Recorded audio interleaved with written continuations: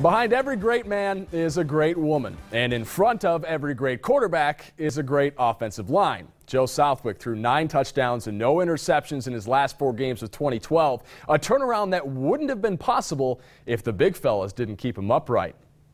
Last year they kicked butt all year.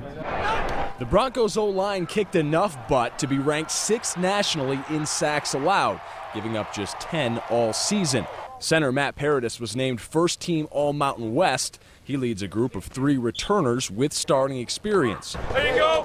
Charles Leno played all 13 games at left tackle. Spencer Gerke played 6 at guard. The 3 seniors, we've played quite a bit. We've all started, and with the sophomores, they step up the athleticism a little bit more than in the past. The sophomores Paradis speaks of are guard Marcus Henry and tackle Reese Odiambo.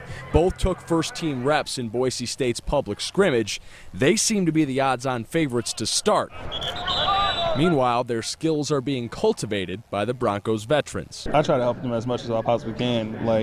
I know I'm not perfect, but I just try to tell them what to do to be perfect.